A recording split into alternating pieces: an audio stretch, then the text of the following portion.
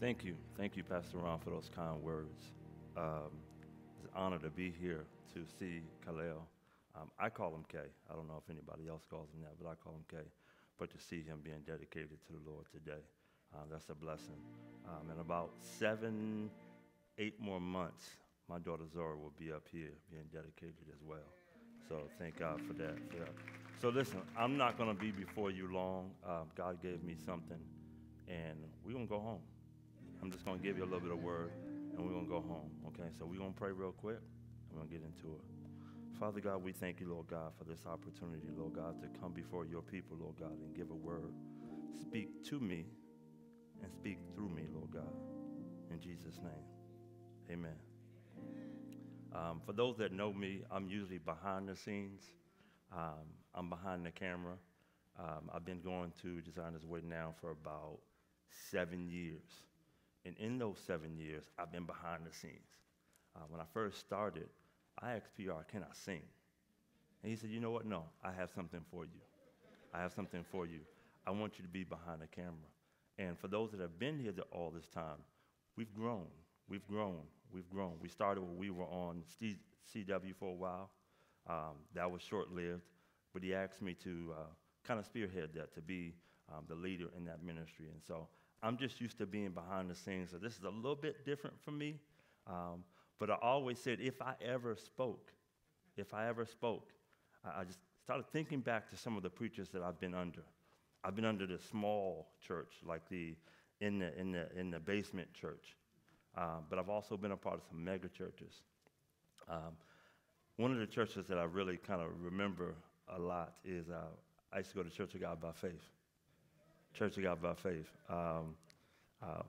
Those that know Church of God by Faith, sometimes they're a little traditional, right?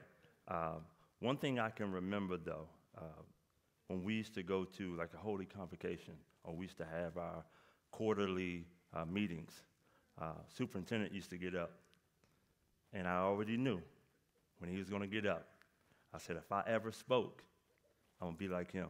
And I'm going to start my message out with giving honor to God, who's the head of my life, the usher board, the motherboard. I said I was going to start my message out that way. So I just wanted to get that out the way. Never forget it. But today's message is going to be simple. It's going to be real simple. I'm not going to go into no Greek and Hebrew, so not today. You can come back next Sunday and get that. But today I'm going to make something real simple. I'm a lot like my pastor in the sense that I like old school rap. So Wu-Tang used to have this song that had a little clip, and it would say, you gonna play it for me?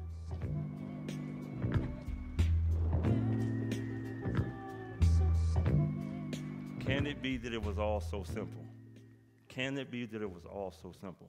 So I'm going to try to give a message today that just simplifies something that's in God's Word. Real simple. And forgive me, I'm going to kind of go back and forth in my notes a little bit too. One of the things that helped me in my relationship with God are relationships. I've been married to this beautiful young lady right here for going on 5 years now. And in that, God has dealt with me about some things. God has cultivated some things in me. And he's strengthening me day by day by day. My commitment to my wife. He strengthened me in that. He's strengthening me in that. And in my time with my wife, I built character. For those that have been married for some time, you know that marriage is not for the faint of heart. Marriage is not for the faint of heart. It challenges you. And in that challenging, God has built a character in me.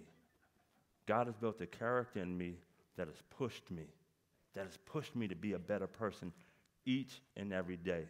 And that commitment, I'm talking about my marriage, but I'm also talking about relationship with God, right? It's pushed me to change my character and that commitment to God to a whole nother level. I think about the marriages that are around me. My parents, they may not be watching. My stepfather, he plays for another church, so he may be busy right now. But my parents been married for 20 This year will be 27 years. 27 years. Now, what's interesting about their marriage is that before they got married, my mother already had 3 grown boys, grown men by the time they got married. And my stepfather didn't have any kids. That had to be a challenge, right? And not just anybody can do that. It took character to accept, hey, I don't have any kids, but you know what? I'm going to submit and I'm going to be a father to these boys. And we needed it. It was right on time. We had just moved down from D.C., and we needed a fatherly figure in our lives. And he was committed to that, right? It took character and it took commitment. It took character and commitment to do that. When I think about some of the other marriages that's in my life that I gleaned from the Boltons, wow. I want to say 37 years or 36 years? 39 years. Wow. Now, for those that don't know a little bit about the Boltons, I just know a little bit myself, and a little bit I'm going to share. Elder Bolton was in the military when they met. Am I correct? And from what I understand, there would be times where he would be gone for 3 to 6 months, 9 months, whatever the case may be, on tour, out at sea, gone. Just got married, but gone already. Then there were kids that came along. I believe that there's a son and a daughter, 2. He would be gone for 3 to 6 months, if not more. That took character and commitment to be able to stand and say, you know what? That's my man, right? And look, if you know Sister Bolton, that's my man, right? And I'm pretty sure that it was a challenge. But he was committed. They were committed, right? They had character, right? That character on the inside, they stood on that. Right? 39 years. I'm only 44. They've been married pretty much my whole life. Right? And that takes commitment. It takes commitment to do that. So that's one of the things that helps me. And let me also just plug in Married Couples Wednesdays. Raise your hand if you're married in here. Raise your hand if you're married in here. Listen. Let me tell you. Married Couple Wednesdays. You need it in your life. Last Married Couples Wednesday, it was only about 5 couples. The Boltons was one, the Canoodles. We were there. I can't remember everybody else was there. I think Art and his wife was there. But we just sat down and we just talked. About what was going on in our lives. We needed that. So listen, Married Couples Wednesdays, 7 o'clock. Be there. We needed it. We all need it. Okay? So that's my plug for Married Couples Wednesday. Back to our scheduled program. So God began to, as far as my relationship with God, he helped me through relationships. The other thing he began to work with me on is my work for God and what God wanted me to do. And I related to my work, related it to my time at my job. I've been on my job now to be this year 11 years. 11 years working for one job. Prior to that, I was working for another job for 9 years. So a total of 20 years in the banking industry. I'm not going to go into what banks I worked for. No, I can't help you with your account. I'm not going to go into that, right? But I worked for the last 20 years, 2 of the most major banks in the world, right? So I thought about the work that I did for 11 years, right? The commitment that I had, the character that I had to put in each and every day. I deal with customers all day. Hold on. Customers and their money. Customers and their money. Listen. I get people that call me everything but my first name. Everything but my first name. But the character in me, right? The character in me calm. I'm going to let you say what you need to say. And I'm going to do what I can to help you. And I stay committed to that. 20 years of being in banking. A lot of people look at me like, John, why are you still there? Them people cuss at you and yell at you. Committed. Committed. Because again, I've related it to my relationship with God. It's not just about the work that I do here, right? I'm relating it to say, okay, God, I'm doing this for you, but I'm relating the time I'm at my job to you. To you. Committed. Character. Who's been in here on their job for more than 5 years? 5 years. Okay, good, good. More than 10 years. Okay. Anybody in the 20 range? 15 range. Okay, okay. What do you do, Sister Bridget? Assistant principal. Committed. Character. Right? All right, all right. Who else? Somebody here more than 50? What do you do? Work in insurance. Their money. Right? Committed.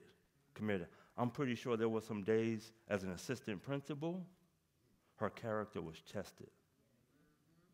Her commitment was tested. Right? But she stood. And she is where she is because she stood. She stood. She said, God, it must be where God is calling her to be. Committed. Character. Right? Like I said, I've been on my job for going on 11 years now. But for me, it's not about the money.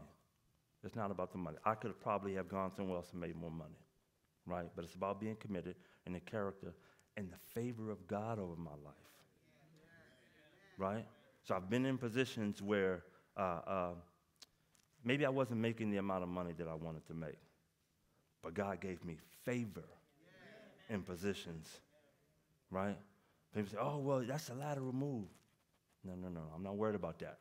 I'm worried about the favor of God over my life. The favor. Favor can do more for you than money can ever do for you. Favor can open up doors for you that money can't open up for you. And so I said, God, I want to make sure that I'm in your will, because when I'm in your will, favor, right? Think about a scripture that first came up as I was doing my studying, Proverbs, chapter 3, verse 4. If you don't have a Bible, which we all should have a Bible on our phones, but if you don't, the scripture should be on the screen or below, right? Favor of God. So when you're standing and you're committed, and you're standing and you're committed in character, you will win favor with God and man. That's not to say that you want to please man, right? Because we're not here to please man. But at the same time, when you're standing and you're committed to what God has called you to do, and you're doing it in character, you'll have favor with God and man. Again, it's not about the money. The money will come and go. Pastor preached a couple months ago about chasing after money. I don't chase after money, but favor. Favor. You want to make sure that when you're committed, and you're committed in character, that you're praying for favor. Because again, money will come and will go. God has also, through relationships, through my commitment at work, God has given me people that I can look up to. Now think about the Bible. Everybody know all of the characters in the Bible, right? But God gave me, through some other ways, to be able to understand true character and commitment. Who's in here a sports fan? We got any sports fans? Okay. NBA fans? Okay. One of the greatest players who ever played the game of basketball is who? Wow.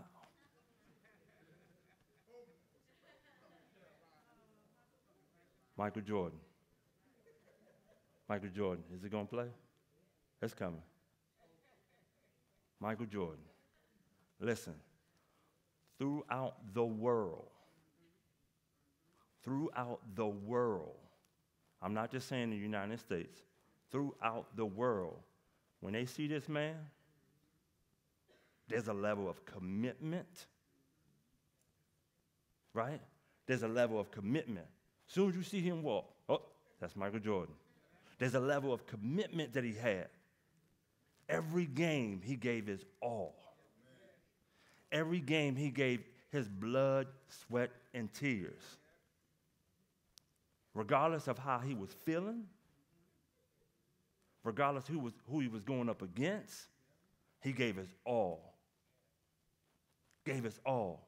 And he's known by that. So when you see him, it's almost, that's Michael Jordan, one of the greatest. And I keep saying one of the greatest. Y'all know where I'm going with this. One of the greatest. Even the flu game. We talk about the flu game. Who's ever heard of the flu game? Michael Jordan flu game. So check this out. He didn't have the flu. Let's correct that. He had stomach poisoning. He had food poisoning. But regardless, his character and commitment to the game wasn't going to stop him. His coaches, that's Michael Jordan. His teammates, that's Michael Jordan. We're going to make this happen. 38 points, and at the end of the game, he hit the game-winning three. Food poisoning. He shouldn't have played that game. He should have sat that game out. But he said, you know what? I'm committed. Watch this, watch this. I'm committed to who I am and my teammates. Now, I'm not just talking about Michael Jordan now. Are you listening to me? I'm not just talking about Michael Jordan. I'm talking about his commitment and his character, right? Now, I said that was one of the greatest. Now, for all those that know me, y'all know who my favorite player is. Y'all already know. You already know. Listen, mama, there go that man. Listen, let me tell you something about Kobe. Not only did Kobe bring a certain level of commitment, and let me just also say this for the internet, I do not own the rights to these videos. Let's make that clear. I don't own the rights to these videos. Let's go back. Kobe, that was a bad man. Listen, not only was he committed, not only did he have character, but that man gave his all. To a point to where he had the Mamba mentality. So it wasn't just the way he did things, but just his mentality on how he approached. I'm talking about Kobe, but I'm talking about my relationship with God, right? Right? He had a certain level of commitment to the game. Even to a point where he tore Achilles, just that little part back there in the back. And believe it or not, it seemed like it's small, but you can't walk. You can't walk in that Achilles. Kobe tore his Achilles, said, okay, hold on. I'm committed. We got to win this game. We got to win this game. So he hobbled out there, and he shot his 2 free throws. Committed, and character. Now, for those that are not basketball fans, some of y'all are football fans, I'm about to touch a sensitive topic right now. Tom Brady. Is it too soon? Is it too soon? Is it too soon? Some of y'all still hurting? Okay. Tom Brady. I don't have a video of Tom Brady because I'm not a Bucs fan. But here's the thing. I'm a Tom Brady fan, but I'm not a Bucs fan. Because he played for Michigan.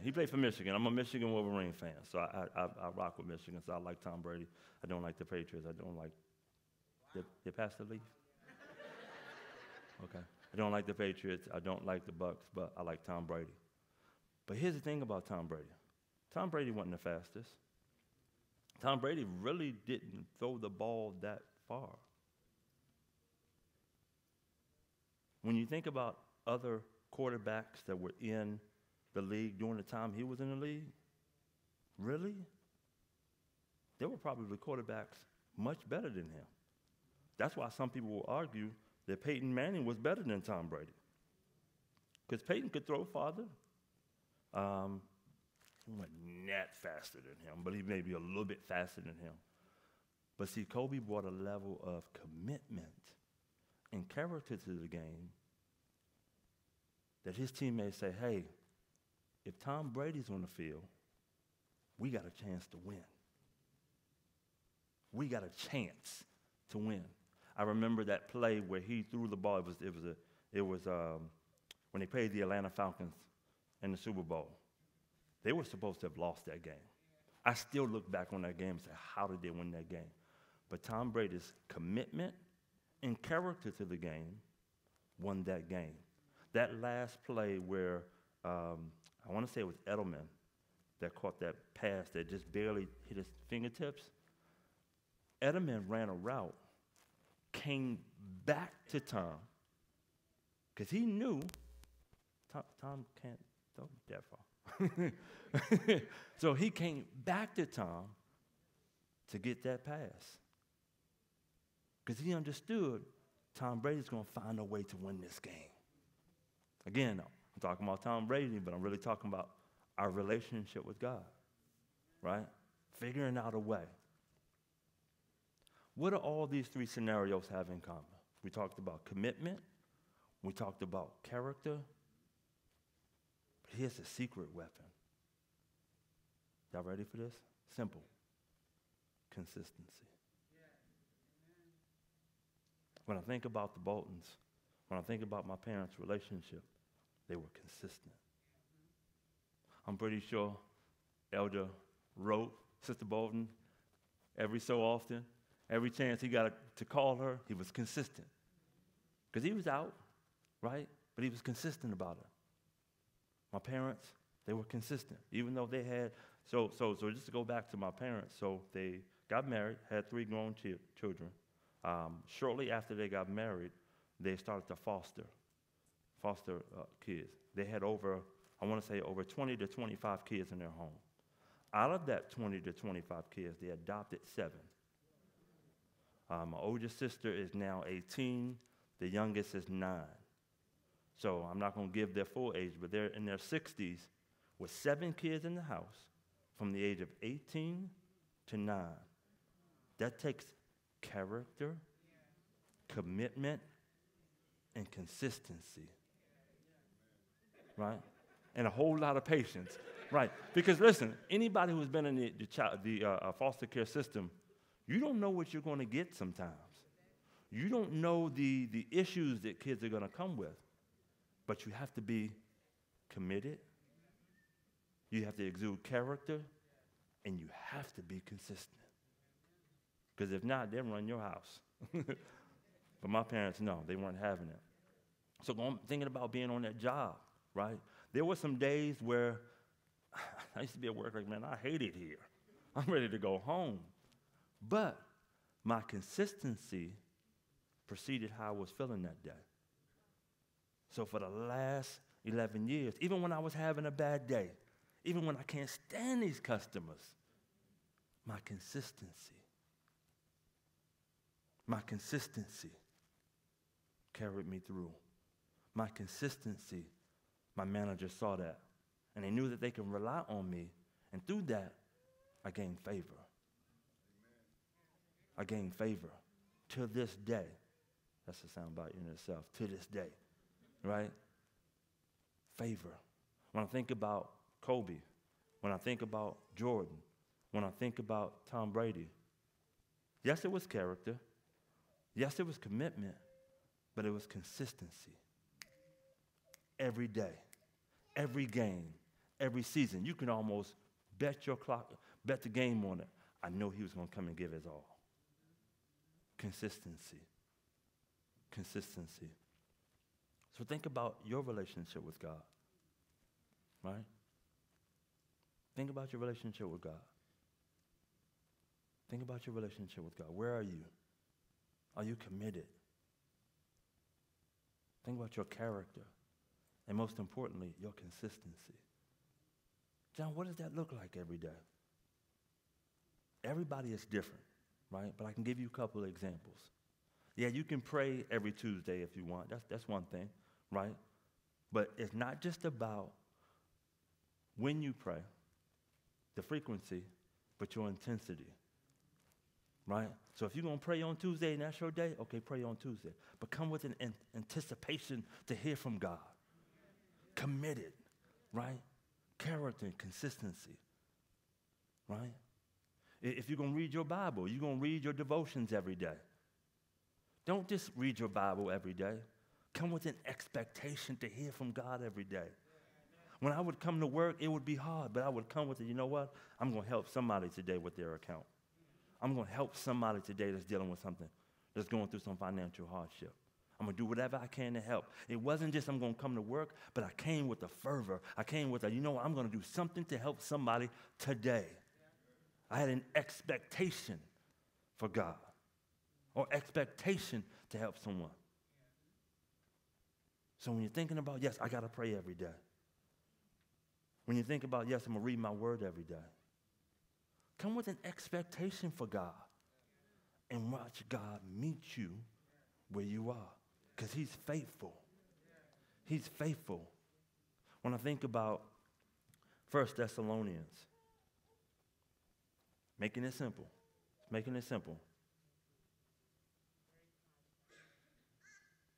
all throughout the scriptures, God referenced the simplicity of what he's asking us to do. 1 Thessalonians made it real simple for you.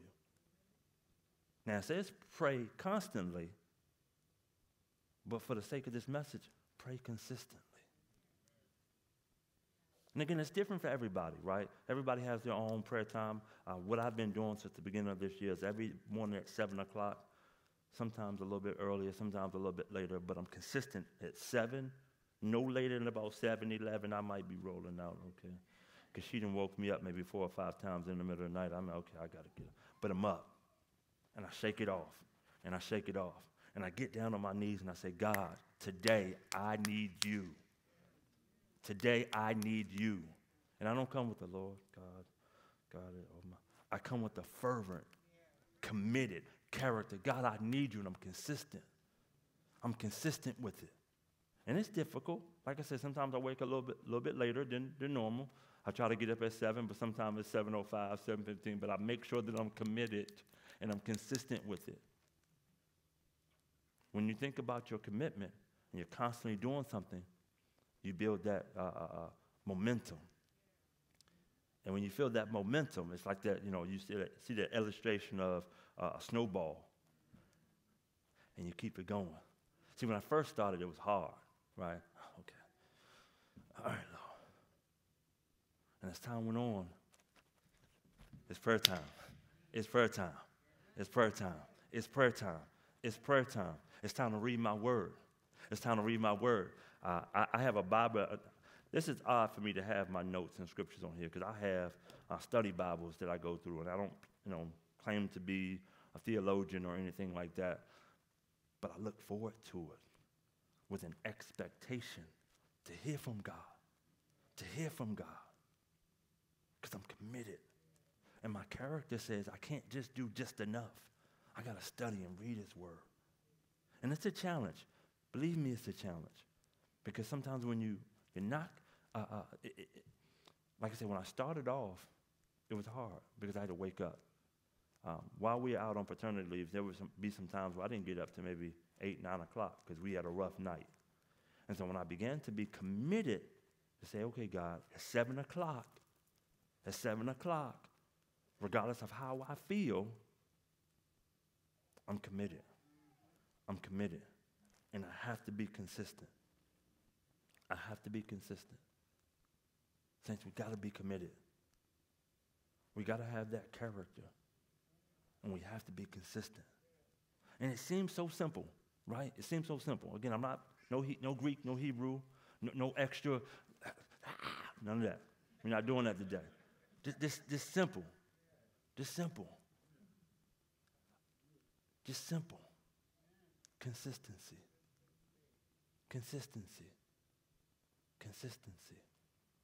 As I was studying, God showed me King Asa in 2 Chronicles. Just to give you a little bit of backdrop on King Asa, the height of what was going on is in 2 Chronicles 16. But in 2 Chronicles 14, when Asa became king, he immediately started tearing down the idols of the previous kings. Immediately started tearing down the temples of the previous king. And he trusted God. He trusted God in everything he needed to do. When it came time for war, he trusted God. When it came time to whatever he needed to happen in the kingdom, he trusted God. But bring up 2 Chronicles 16. But then, unfortunately, he changed. He stopped being consistent. He stopped being consistent. So I'm going to read this. At that time, Hananiah the seer, or in some translations it would be the prophet, came to Asa, king of Judah, and said to him, because you relied on the king of Aram and not the Lord, the army of the king of Aram has escaped from your hand. Were not the Cushites and Libyans as mighty army, great number of chariots and horsemen? But yet you relied on the Lord. You were consistent with the Lord. You were consistent with the Lord. 2 chapters. You can go back and you can read it. 2 Chronicles 14, 15. Consistent. Everything that he needed, he went to the Lord. He said, you relied on the Lord, and he delivered them into your hand. But then he says, for the eyes of the Lord range throughout the earth to strengthen those whose hearts are committed. Committed. God is looking. He was looking for people to be committed. Looking for character. Looking for someone who was committed. Looking for someone who was consistent. He was looking. And he knew that King Asa was committed. But King Asa was no longer consistent. And so what did he say here? Watch this. You have done a foolish thing, no longer being consistent, relying on man. From now on, you will be at war. From now on. From now on. Some of us go through things in our lives and we're like, okay, God, I'm tired. I need something to change. We're in our now on moments. Right? And we wonder why we are where we are. And we're like, God, I'm tired of going through this same thing over and over and over again. I'm in my now on. I'm tired, God. I've been dealing with, whether it be financial issues, relationship issues, on the job. You just feel like you're in that now on. Just, when is it going to stop, God?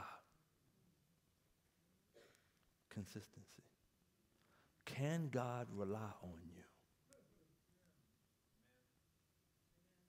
Are you committed?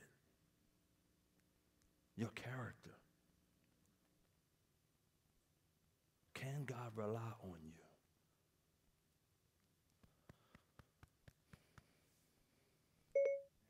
Can God rely on you?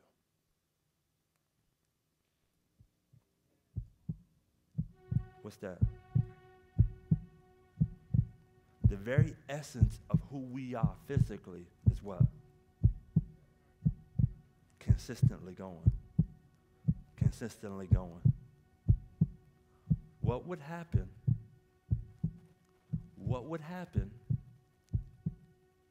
if that heartbeat? What would happen if that heartbeat stopped? That consistent beating. See, I'm trying to simplify it for you. The very essence of who we are is consistency. The very essence of who we are is consistency.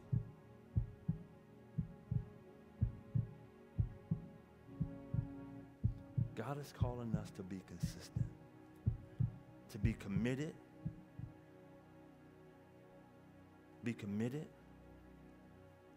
to his character and consistency.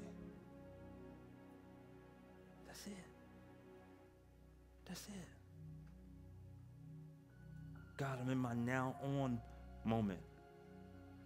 And I just can't seem to get out of this. God, I'm tired. God is calling you to be consistent. God is calling you to be committed. Not just committed to any old thing, right? But committed to his character. Be consistent in his character. I think about when, and forgive me, but this is just what helped me. I remember when in my tithing, I wasn't committed. I wasn't committed. I would tithe when I wanted to tithe. Not the same church, but I remember another church used to say, even if you didn't have nothing, come up and touch the basket. And for me, at that time I understood, okay, well maybe, everybody can see me. Okay, I'm gonna go up and I'm gonna make sure that I touch the basket. I had money in my pocket.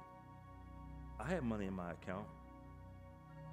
Or for some old school, I could have wrote a check, right? I had money in my account. I probably could have wrote a check, but I wasn't consistent. I would just go, so everybody could see me, right? So everybody could see me.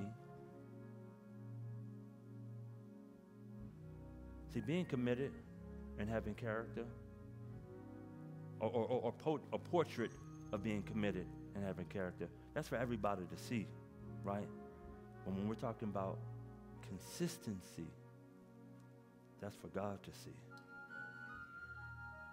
Because I can sit here all day and be committed, come to church every Sunday, or have what we call character and go through the motions, right? But my consistency is what God sees. It's what God sees. We need to be consistent. We need to be consistent. We need to be consistent. And it can be a challenge. So I prayed in the beginning of this and I said, God, speak to me and through me. Because it's not just me getting up here telling you what I'm perfect in, because I'm not. Like I said, it was a challenge for me to get up at 7 o'clock every morning and say, okay, God, I'm going to meet you here every day. We have to be consistent. That's it.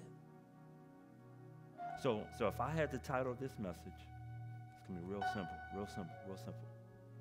Consistency, a.k.a. faithfulness. Can it be all so simple? Bow your heads with me. Lord God, we thank you, Lord God. We thank you, Lord God, for this word, Lord God. This word challenged us. This word challenged us. This word challenged us. You're faithful to us, Lord God. You're consistent with us, Lord God. Great is your faithfulness, Lord God, each and every morning.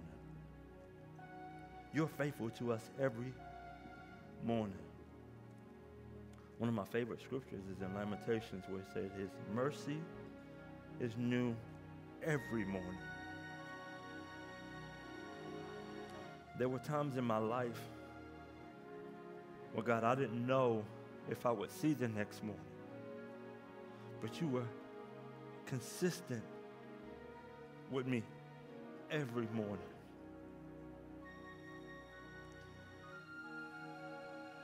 Growing up where I grew up in D.C., in Maryland, you didn't know if you were going to see the next morning. Though I was young, I knew that there was a chance, walking in the wrong neighborhood, walking down the wrong street, that I may not see the next morning. But you were consistent, God. You were faithful even when I wasn't faithful, Lord God. You were faithful, Lord God, when we weren't faithful. You were faithful when we weren't thinking about being faithful to you, God. You were consistent when we weren't being consistent with you, God. And we thank you for that, Lord God. We thank you for that, Lord God.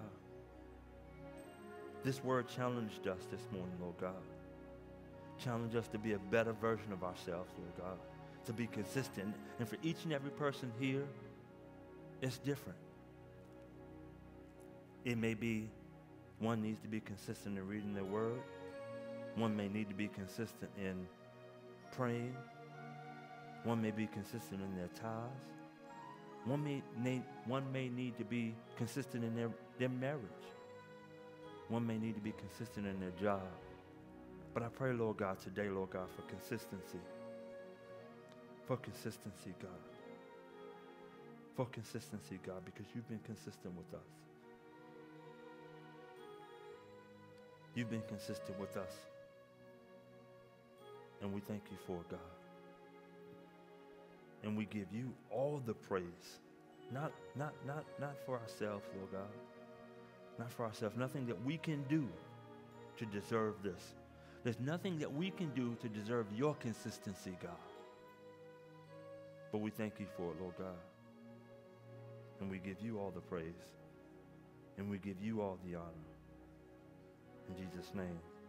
Let me just share one more thing. This is just on my heart. I wasn't going to talk about it, but I will.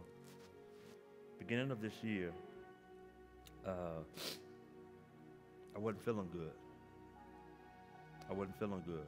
And being the tough guy that I can be sometimes, I tried to just fight through it. I tried to fight through it. But after a while, my heart rate went up. And it was just abnormal. It just fast. And I couldn't understand it. So finally, I told my wife, babe, listen, I'm not feeling 100%. We need to figure out what this is. So we went to the ER, and they ran a whole bunch of tests. They said, John, your heart is fine. Everything about your heart is fine. But they said, well, it might be, okay, well, let's run that test and see, right? So I went home. I wasn't sure, so I quarantined for a couple of days. They gave me some medication to kind of help me feel better. And it came back, confirmed. Yep, got it. My turn. Then I passed it to my wife.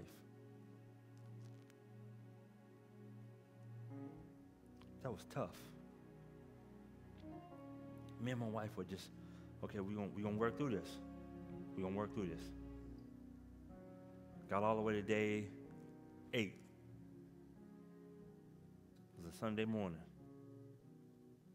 My daughter had a fever.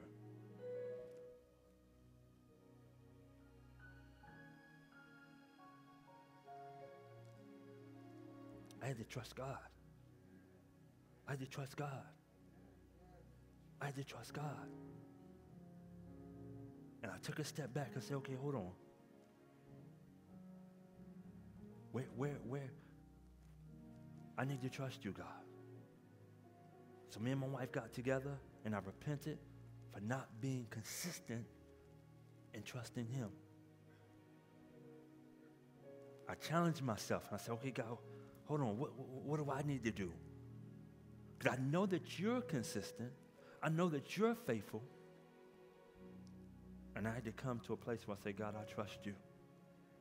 I trust you. I'm committed, and I'm consistent to this.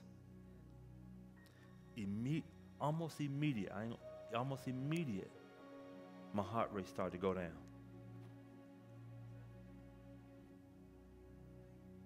My wife started to feel better. At the time, my 3-month-old still had a fever, but I said, God, I'm going to be consistent, and I'm going to trust you. I'm going to be faithful in believing that your word said, your word said.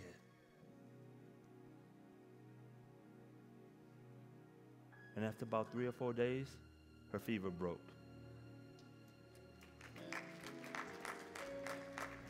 It was hard. It was hard. But I had to be consistent in trusting him. Saints, He's going to be consistent. He's going to be consistent. He's going to be faithful. Are you consistent? Trust him. Trust him.